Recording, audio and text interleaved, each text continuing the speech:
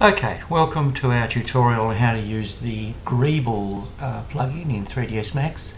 This will just be a very brief introduction to getting Greeble up and going, and you can have a little play just to get more happening. Now the first thing we need to look at is how to get Greeble. Greeble is a plugin for 3ds Max and it can be downloaded from the website max.clanky.com, which you can see on my browser URL panel there. Once you've got to that page, click on plugins and you'll see the Greeble download page. You simply need to download the version for the version of Max that you're using.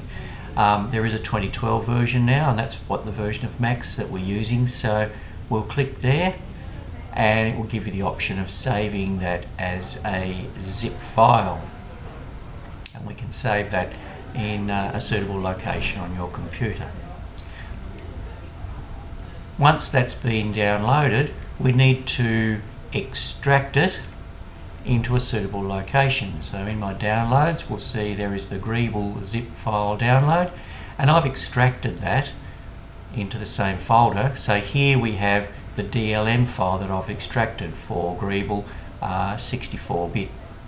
That needs to be placed in an appropriate place on your computer. It can be placed pretty much anywhere on the computer, but I'm going to place it in my 3ds Max file folder so that I can find it later. So right click and copy, and then in my case I'm going to System, Program Files, Autodesk, 3ds Max 2012, and then in there's a few different folders for the plugins. I'll just put it in the plugins folder and you can see I've already saved it there, so I won't bother to try and paste it in again.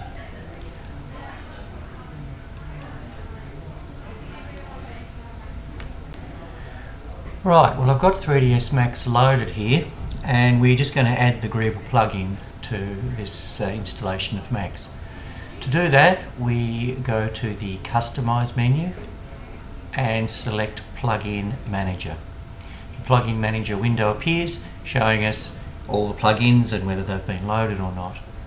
Now right click on that window and select Load New Plugin.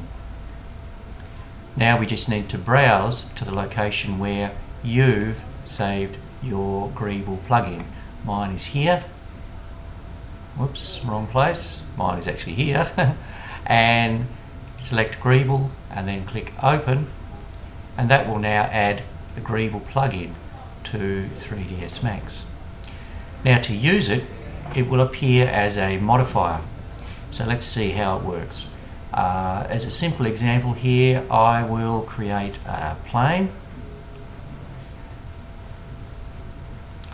and give it a fair bit of geometry. So the length segments I'll set to be 20 and the width segments I'll set to be 20. And we'll just get a little bit of a look at that, make sure we've got that there. That's fine, cool. Now once we've got that set up, right click just and convert it to an editable poly. Once we've done that, we can now add the Greeble modifier. In the modifier list we'll see Greeble, press enter, and immediately we create a nice city scene here. If I render that, you'll see what it looks like. It looks very impressive. Now there are a lot of parameters that we can adjust here. In there we can have generate quadrilaterals and triangles. We can change the seed value there to change the look of it. We can also change the minimum height and the maximum height for the boxes that have been created. So if I change that to say 20, they become a lot taller. We can change the taper value, and also we can change the geometry which is generated for the widgets on top. And there are a number of other things that you can play around with just to change things around a little bit. Let's zoom in a little bit, give it a bit of a tilt.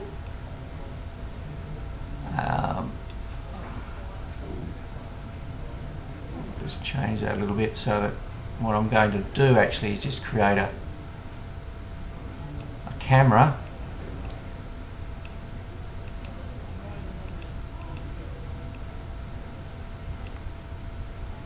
And set that up. So I've got it in the position I want it. Control C will just create a camera in that position. And now let's add a few materials. So for the colours, we'll pick a nice brown sort of a colour scheme for it. A bit washed out, maybe like that, okay. And apply that to my plane.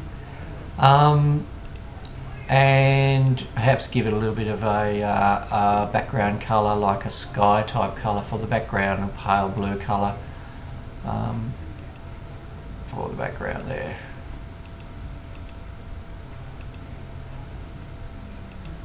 And now when we render that, we'll have a nice city scene which is starting to look a bit more impressive, but in a little bit of playing around we can make it look nicer and nicer.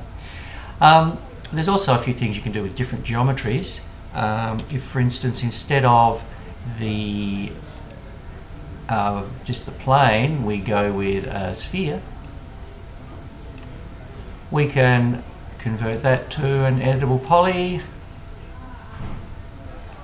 and apply the Greeble modifier to that, and we get that sort of an effect, which is a different kind of an effect.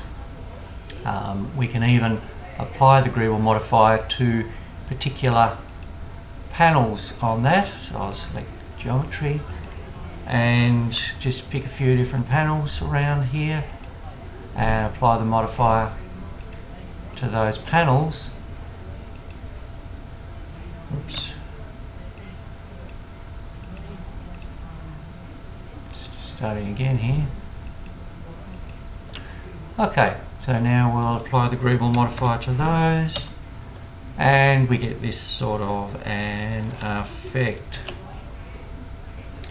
So there's a lot you can do with Greeble. I'll leave you to start playing around with it, just seeing what sort of things you can do, what sort of interesting scenes you can create using this simple modifier.